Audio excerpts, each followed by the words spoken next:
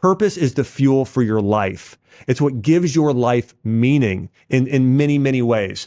Here's a few other solutions and things that really give your life more meaning and can help you live out your purpose. Number one is life value. It's really important to know that you are valuable, you are worthy, and you're significant. If you don't believe that you're worthy or valuable, if you don't believe you're valuable, then you can't give value to others. So it's important that you recognize that you're made in the image of God, that you were created. Listen, there's no one like you in the world. There's not a single person like you. And God has given you a unique gift, and you need to think about how you can use that to serve the world. But if you don't see yourself as being valuable, then what I would recommend you do is spend some time reading books that help instill that in you, being around a community of support that allows you to know that. For me, I read what God says about me in scripture, and that has taken my worthiness and value to the whole nother level. But that's number one. If you don't believe you're valuable, you cannot add value to others. You cannot give what you don't have. Number two, principled living is the way to live a life of purpose. Life principles and philosophies guide your decisions and life path. And so, and by the way, I see a lot of people not living out principles. So what tends to happen in the world today is we're living in a state of what's called relativism, where people believe almost everything is true all at once. But if you believe everything is okay, then it's hard to determine, well, what's actually good and what's actually bad. It's hard to determine that. You always want to be moving the world towards the good. It's actually called human flourishing. That's what you want to lead the world towards. So principled living, for instance, I have life principles. No matter who it is, no matter what they've done, I need to treat that person with honor and respect. That's a life principle, okay? Another life principle is that all life is precious. All life is precious, right? And so those are just examples of life principles. Another one is like live on less than you make. That's like a Dave Ramsey principle. It's a good financial principle. Another one is always be generous, sowing into other people, your family, your non-family, the person that you're tipping at the restaurant. So sowing and reaping, there's another life principle. Be the change you want to see in the world. Stop pointing fingers and judging everybody, and live by the principle to where don't judge anybody, just go out there and you be the change in the world, right? So principled living brings your life purpose, because if you don't have any principles of which you live by, you don't know what's good or bad, you don't know what's right or wrong, so you don't know how to be a good mom or a good dad or a good boss or a good leader or whatever it might be. So you got to be principled person. Number three, goals and achievement, right? When you achieve your goals, you feel satisfied, and that helps you fulfill your purpose. And so what you want to do is have a purpose, but then be able to attach goals to it. I'll give you an example for myself. And so when I started, my supplement company, we attached financial goals to it. We attached goals of number of lives transformed, of people, like for when I did courses, that's another one. But you want to have specific goals that you're going after.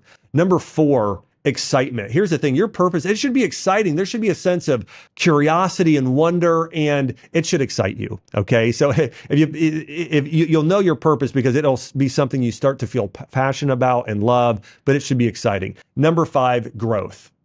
Your purpose should allow you to progress in your life, to where you are becoming a bigger, better person. You're growing in character, you're growing in your skill, you're contributing more, but there should be an element of growth. Number six is community and connection. Your purpose, it typically is not something you're doing absolutely alone, solo. You should have a family or a tribe that has your back, that you're going and bringing along with you. Like even in my work life, by the way, I'm excited. I have a 3-year-old right now, but I'm so excited for when she's 19 or 20 and she's ready to kind of come into work with me and us, doing the family business together. So anyways, community and connection and a team of people you're locking arm with to change the world with, that's important. Number seven, contribution and impact. You're doing something that feels meaningful. Number eight, it's bigger than you. Your purpose should ideally be bigger than you. I mean, part of my purpose is helping people, all people. Like the ideal for me is we get to a place where every person alive is fulfilling their God-given purpose. They're optimal in their health. They are, absolutely free of disease. Every hospital is shut down because we don't need them. Because people are eating so well, people are exercising, people are, living out their best life. They're gardening. And so now, will that vision come to pass while I'm alive? Probably not. It's way bigger than me, way bigger than something I could ever accomplish. right? But that's the ideal. That's what you want to have. You know, there's a great tagline for one of my favorite charities, and it is make poverty non-existent, right? Well, there are so many people in poverty right now, but that's a big why. You know, so the bigger the why, the better. It's kind of like if you've ever read Jim Collins' book, Good to Great, big, hairy, audacious goals. You should have a big, hairy, audacious purpose and vision for your life that then allows you to determine what that goal should be in the first place. Now, here's the other reality and the thing I want to share again. You don't need a big platform to make a difference. Whether you have 1 million followers on social media or you have 1 follower on social media, you just need to use your skills to serve, to love, to lead, to teach, to create, and innovate in just one of those things within your family and your community. I mean, think about the mother of Martin Luther King Jr. If she wasn't a great mom, he would not have led the civil rights movement. Now think about the mother of Hitler or dad of Hitler, to my point as well.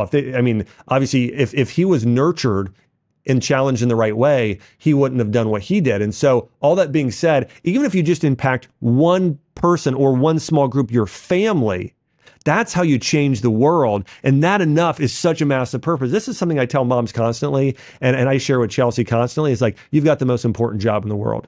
There's no bigger, better purpose than going out there and saying, I'm going to love and help transform my family and help my kids grow to be the best people they can be. It's so, so powerful. And I want to share this. As you continually become a person you are proud to be and live with purpose, your actions will have ripple effects on your legacy and their legacy and beyond. And I want to show you a graphic here if you're watching on YouTube. And then I'm going to explain if you're listening on iTunes and Spotify and some of the other channels here. But this is called Maslow's hierarchy. And it's a great example if you're wondering, well, how do I help somebody? And you want to find some problems in the world that you can help solve. There are 6 levels of Maslow's hierarchy. And he was a really famous and brilliant psychologist, Abraham Maslow. And so here are the 6 levels. The first one is physiological. Okay, so these are the hierarchy of needs. Here's the things that we need in order to thrive as human beings. Water, food, sleep, shelter, clothing, health. If you don't have those things, you're going to die, right? If you don't have water, you're going to die. If you don't have food, you're going to die. If you don't sleep a single hour, you can't live. Okay. So all that being said, the first needs are physiological. Well, one thing of purpose might be, helping people who don't have water, don't have food, don't have shelter, don't have clothing, don't have health. Those are the very basic things. And so part of your purpose could be helping people on the foundational level. That could be your purpose, is solving problems in those areas. The level up from that, physiological needs, are needs for safety.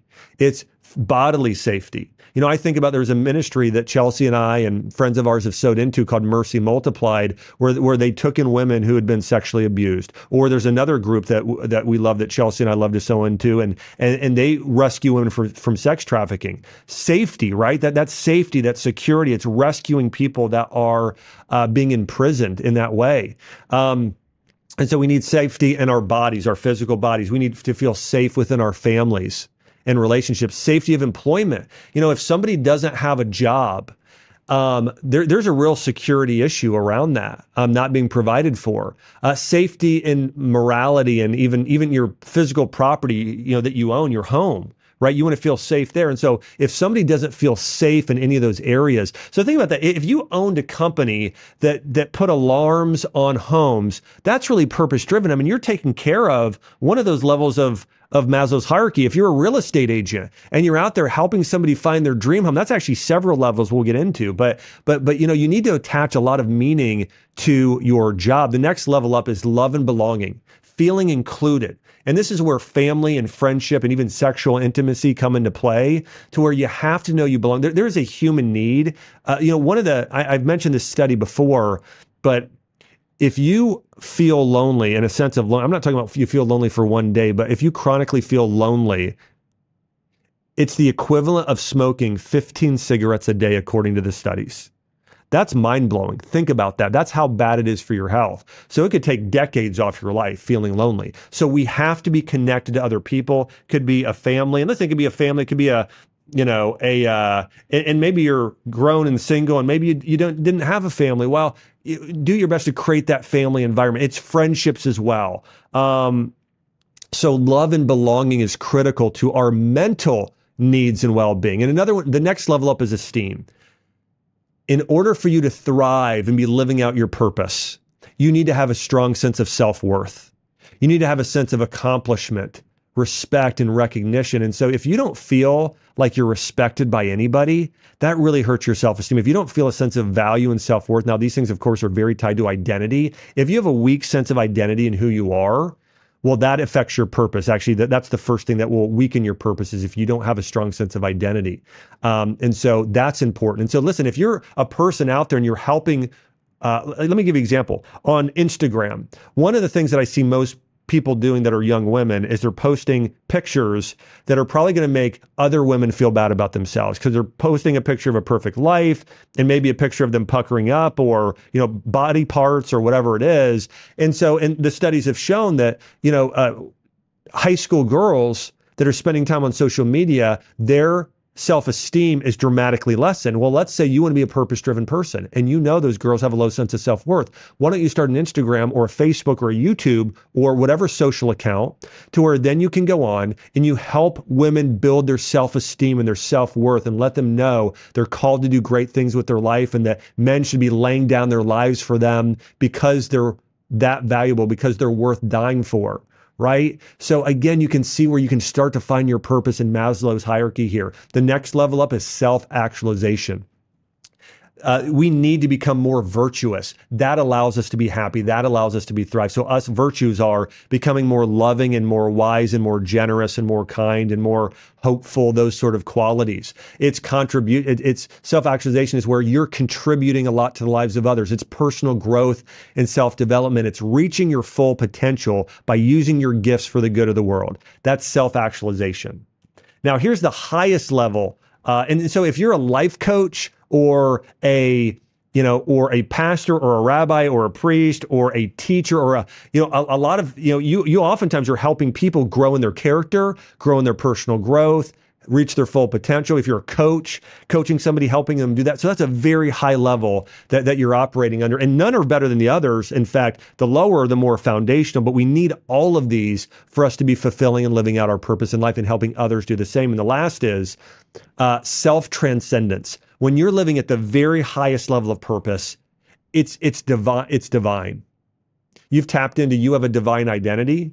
There's a level of spiritual growth that's happening in you. You're very purpose-driven and you're self-sacrificing. You understand sacrificing yourself to love and give to others to make the world a better place. And so if you're operating in more of that spiritual component and internal component, then you're operating at the highest level of Maslow's hierarchy and you're living out your greatest level of purpose in life. Hey, if you liked this, then watch my full episode right here.